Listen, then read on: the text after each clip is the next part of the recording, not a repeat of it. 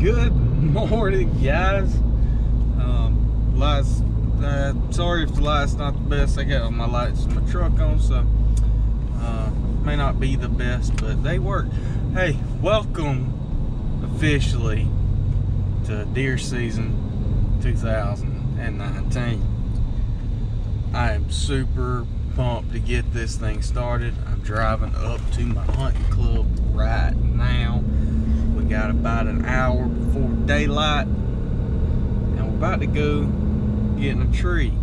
Now, we have some circumstances that we cannot control. It is been rainy. It rained all night. Of course, if you're from around where we live, you know that it rained. So it's been raining all yesterday afternoon. Hadn't had rain in 2 months almost, and open day of deer season rain. But it rained all night. It stopped right now.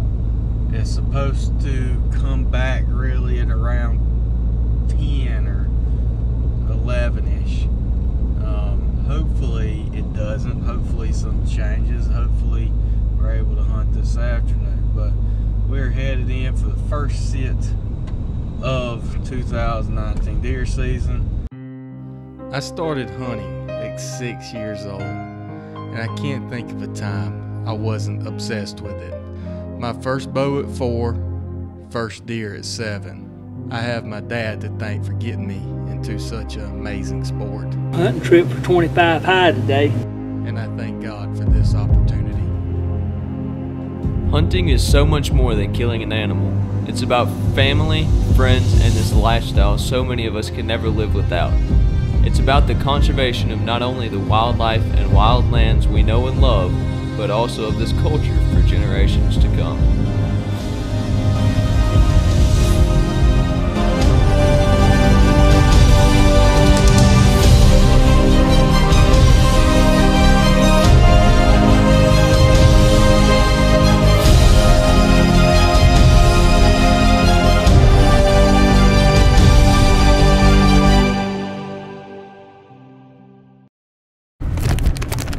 What's going on, guys? Welcome back to 25 Feet High Outdoors.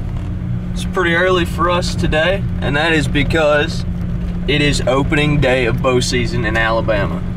I am super freaking pumped. I've got a buck that I know you've seen on the channel before. Pretty good 6-point. Biggest 6-point I've ever seen on my lease. It's coming into one spot pretty regular. So I'm going after him today. And one thing I just want to mention, if the audio quality is trash today, it's because I have wrapped my camera up in a Ziploc bag because weather's kind of awful today. It's not supposed to rain. It's been raining all night, but it's not supposed to rain for another 4 or 5 hours if the radar is correct. So that should give me plenty of time to kill a big old buck. We are in the stand. Accidentally bumped out a deer on the way in. Don't know what it was, but it didn't blow or anything. It didn't know what it was, so it just skipped on out. So I'm gonna be quiet. Gets fully settled in, and I'll talk to y'all briefly.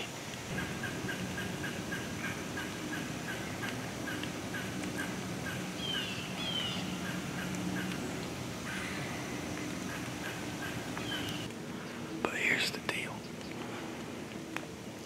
I hadn't seen anything this morning. I bumped a deer out of here, at least a deer out of here this morning on my walk in. They didn't blow, but I'm sitting in this area. As you can see behind me, this is a flat, which hunting there's a lot of flats. But in front of me is a bottom. And then right on the other side of that bottom is another, right on the other side of this flat is another bottom. And these deer on my camera are working this edge of this bottom and the edge of that bottom. I have 3 bucks, or 4 actually bucks on camera that if I see are shooters. Yeah, Dirty Elvis.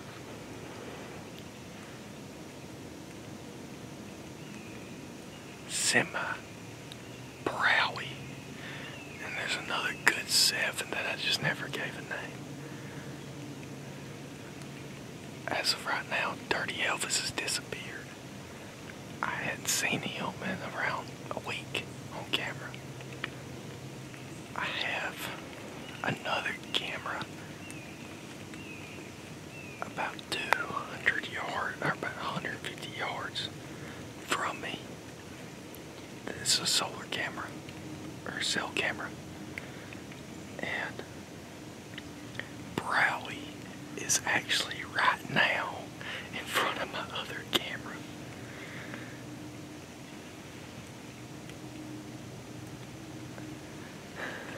So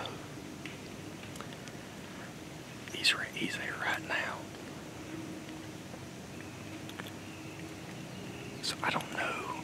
I haven't got him at this camera, but all but every deer but him is went from that camera to this camera through moving, but yet to see him do that, so I don't know. But we're just gonna settle in here and wait and hope I didn't mess anything up by bumping that deer out this morning.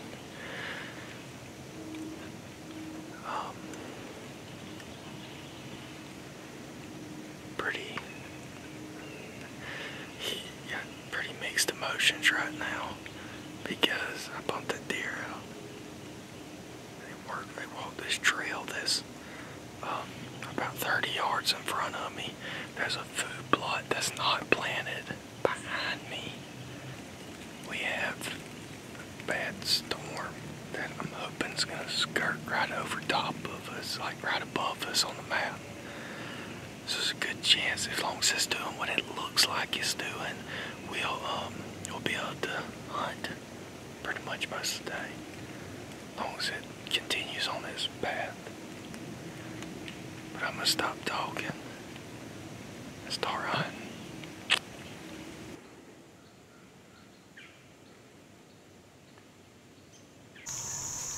Alright guys, I know you can't see me too well, but I just got set up not too long ago and it's first light. I spooked a deer out of here earlier on my way in. It was across the creek from here. I don't think they really messed anything up, so that's a good thing. But the main reason I wanted to come in here, so this buck, I know you've seen him on the channel before. It's like a 3.5 or 4.5 year old, 6 point, and he's a pretty nice deer. But the cool part about it is, as of like 3 days ago, he was still in velvet. That's the last time I pulled the card. He was still in velvet, so I'm giving it a shot. And this deer hasn't come in too much in the morning, so I wasn't gonna come in here in the morning, because I want this to be I want to pressurize this area as little as possible. But the fact that it's gonna rain the rest of the day, I feel like I'm not hurting anything by being here. I could be wrong, but I don't think it's gonna affect anything whether I'm here or not, simply because of the rain. But we got a few hours till it starts flooding down here, so we're gonna give it our best shot. See what happens. Y'all stay tuned.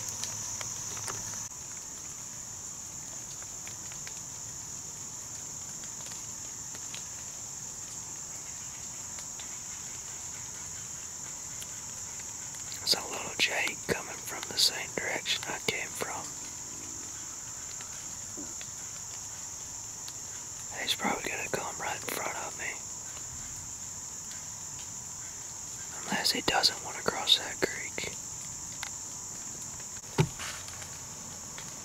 That was a bit of a mistake. I didn't think that turkey saw me. It kind of snuck up on me, and I was like, hey, there's a turkey. I need to film this. So I grabbed my camera, and just that little bit of motion with that turkey, it was like, nope.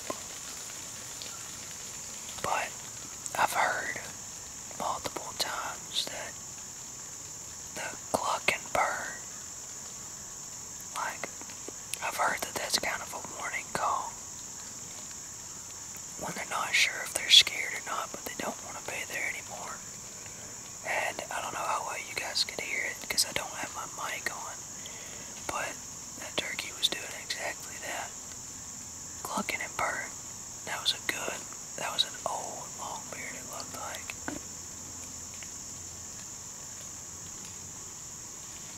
Skinny old long beard. That's what Ben Rogers-Lee would call a true wild strain. But oh well, we got plenty of time left to get something killed. How come a turkey during deer season has no issue at all crossing a creek? But if I was set up on this side of that creek and I saw that turkey headed my way and started calling, he would act like that dang creek was a force field. I don't get it.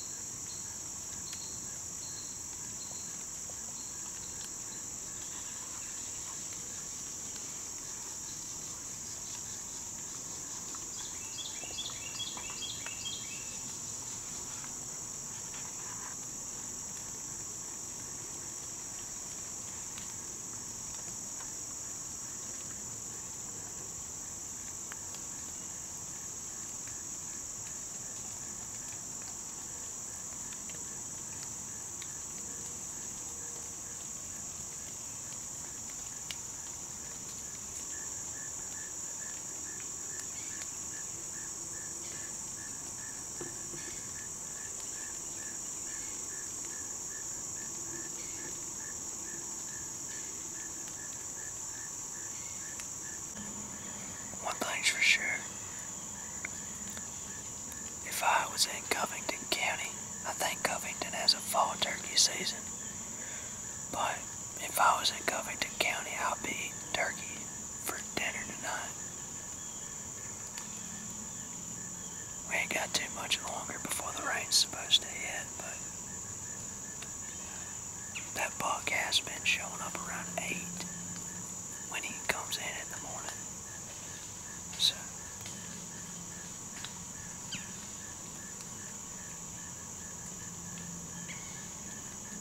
you never know what'll happen. Well guys, I made it back to the truck, obviously. It was a pretty exciting day. That was one of my most eventful days ever bow hunting without killing anything. Man, turkeys are just hard to trick. at 20 yards, you know. So those turkeys, they were on to me pretty quick.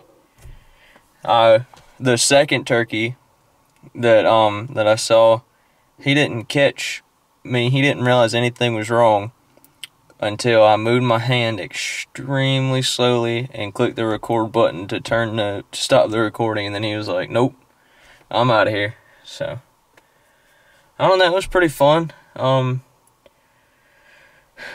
Hopefully I'll get that big 6 sometime soon.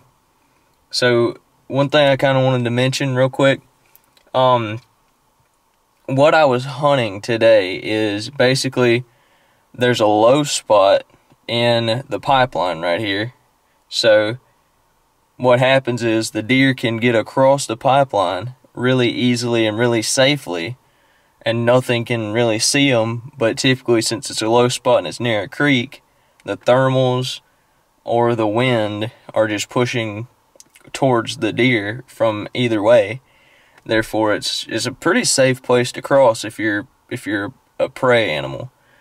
So what I did, I put out corn there, and just to kind of slow them down and stuff. And I haven't gotten anything, but I've gotten the same deer the whole time. Like, it's just the way I use corn is different than a lot of people use corn. I use corn to kind of stop deer for a second, not really to attract them. Like, there's a few young deer that have been attracted to that corn, but like the big 6 point that I'm looking at, and a lot of the older does, they were moving through there and just happened upon the corn. I'm sure they smelled it, you know, but the way I use corn is really to get a better look at deer, not to change deer's habits, really. So I know it kind of does, but either way, I just wanted to kind of mention that. Just kind of help y'all out maybe, but I guess we're gonna see what CADE's doing now.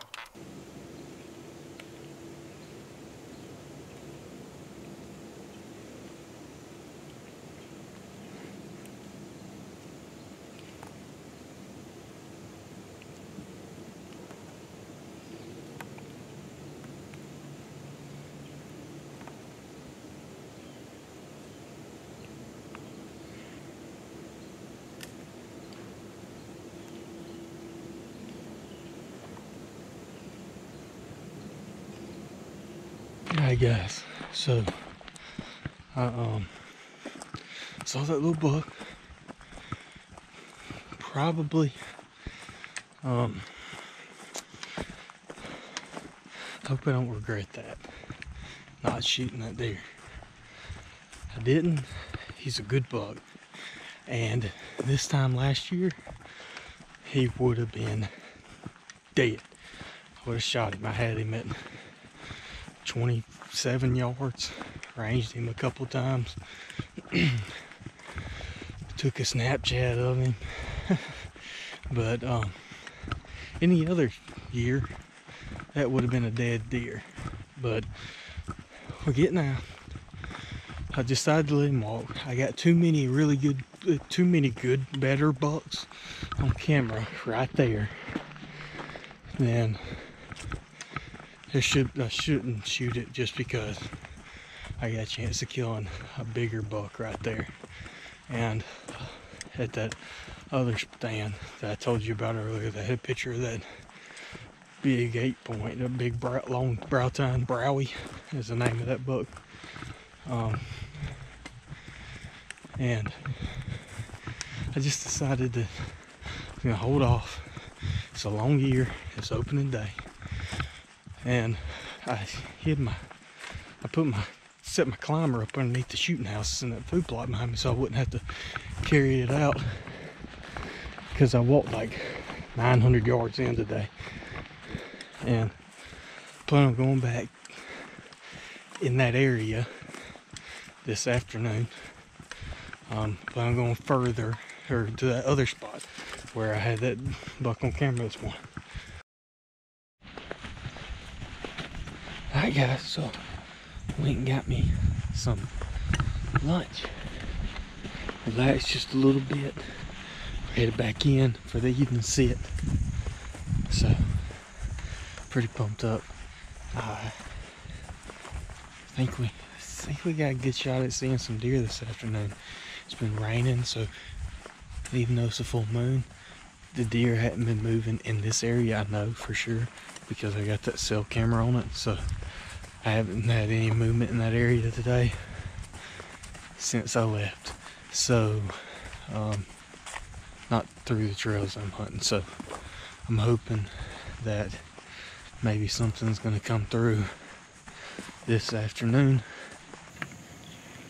Native scents. Get you some. But on release now, we're all settled in. So, from hunting this morning, I am exactly 120-ish yards south of where I was this morning. This is the same flat. I'm on the flat instead of on the edge of the bottom right now. So what happens is they walk through the edge of these bottoms right there and then right there. And in front of me is a pasture.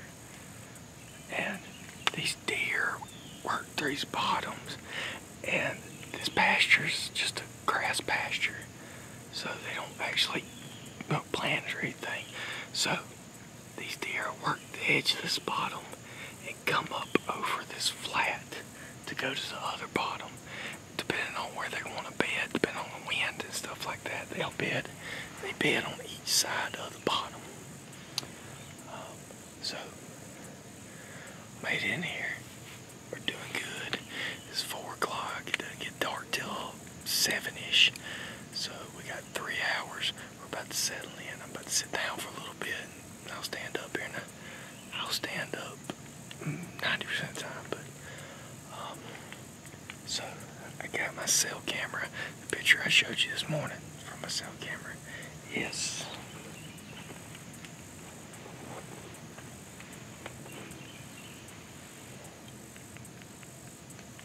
25 yards away. So